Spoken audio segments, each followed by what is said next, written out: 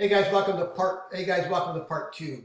I'm just gonna highlight some of the results of the Yang and Callahan study, and hopefully this will help as you think about this week's um, short paper assignment dealing with um, participation, public participation, and whether or not you think it's helpful or harmful, excuse me, to a municipal government. So, who promotes involvement?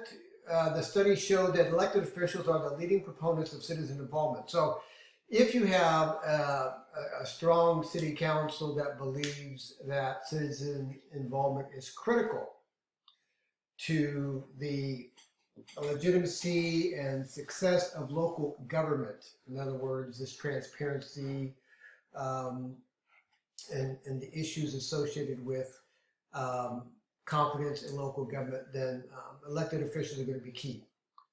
Government agencies and citizens were also perceived as enthusiastic in promoting citizen participation. And so government agencies, it's going to be incumbent upon the city manager to also promote a sense of volunteerism. Many agencies, I think, just because of the nature of who or what they are, tend to have more volunteers. Not necessarily the volunteers in the sense of the administrative decision making process, but more volunteerism in the sense of getting people to help out in the community. All right, so I always thought Parks and Recreation had a good way to recruit volunteers and seek help and get people to come in and help in the community. Police departments typically do as well, whether it's neighborhood watch or some type of citizens patrolling our town program or whatever the case may be, right? So you do have government agencies and cities that also were perceived as enthusiastic in promoting citizen participation.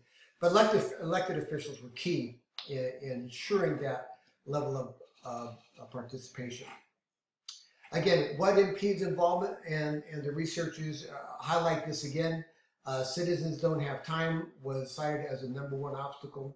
And again, you could probably apply this not only to volunteerism in general, but you could probably apply it to the administrative decision-making level of volunteerism as well. Okay, sitting on a board or commission or something to that effect. So citizens don't have time. Citizens potentially promote their own agenda. Citizens just don't trust government.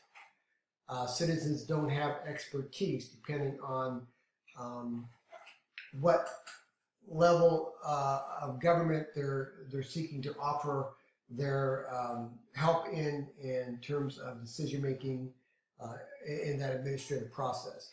And agencies don't have enough financial resources because oftentimes, if you have a commission or board, there are resources that have to come into play here. And so maybe the local agency or local government doesn't have those resources. Again, obstacles, the authors talk about power struggles, not only power struggles within the city, but power struggles with citizens. So again, controlling things, all right? Department heads want to control the agenda, and elected officials want to control the agenda. And so sometimes those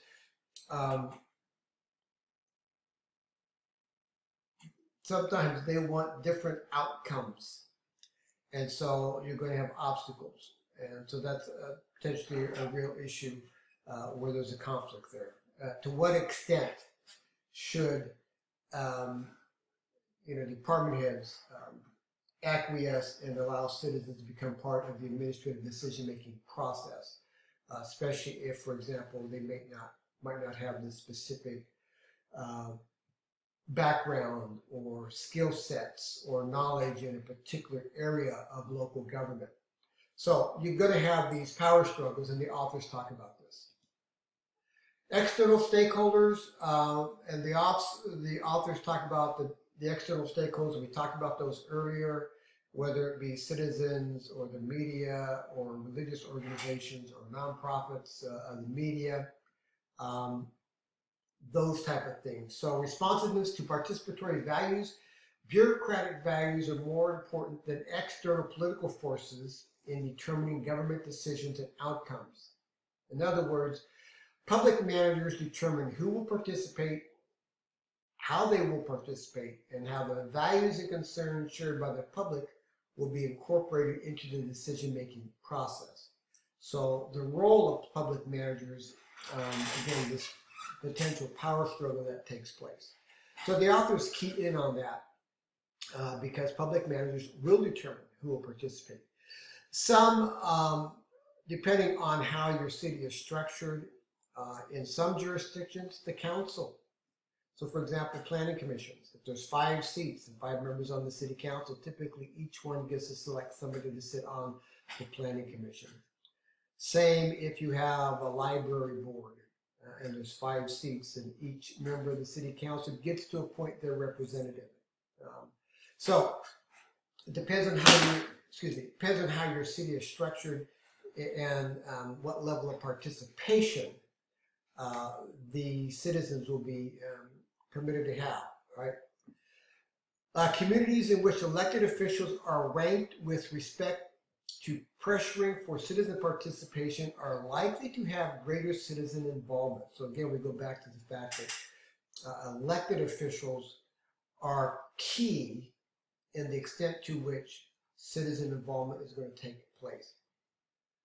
Elected officials significantly affect how administrative decisions are made, especially regarding government openness, procedural fairness, and involvement in strategic decision making. Okay, so your council is going to be the one that's going to determine the level of responsiveness in terms of external stakeholders. What role are some of these organizations and stakeholders going to play in the overall administrative decisions that have been made within local government? Those again are going to be critical. It could be a matter, for example, where local government has received funding to assist with homelessness, and then you're probably going to have nonprofits involved, and you're going to have maybe some business leaders involved, and so how you're going to get these people together is going to be critical. And elected officials are going to have a key say in how this group is going to be structured, because they may want to be the ones to decide who sits on these specific boards and the level of citizen participation. So again, we talked about nonprofits, managers, in terms of their role as stakeholders. Responsiveness to administrative practicality. You're dealing here with administrators' lack of time, lack of administrative resources, citizens' lack of time.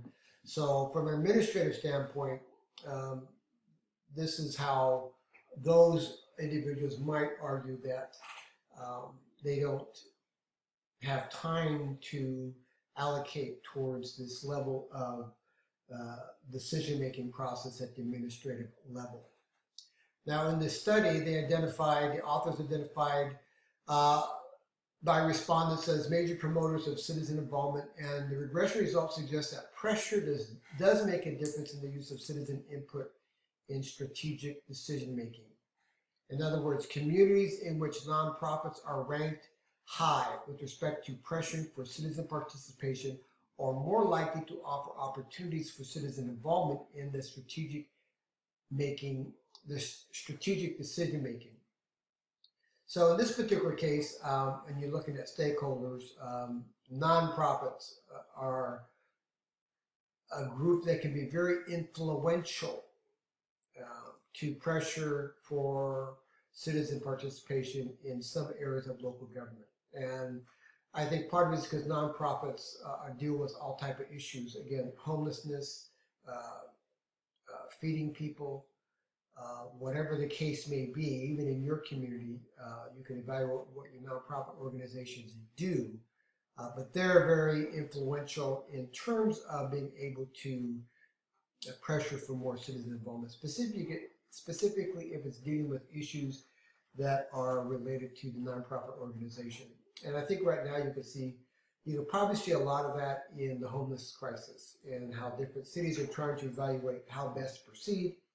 Citizens have the money, the government has the money, but they need partners to make everything come together. And typically, those are going to be some nonprofits. Your nonprofits are going to put together homeless shelters. Your nonprofits are going to put together food banks. Your nonprofits are going to put together areas where homeless can get meals on a regular basis, or take showers or something along those lines. So there is that partnership. So nonprofits may have a stronger voice in terms of the level of citizen participation that's going to take place.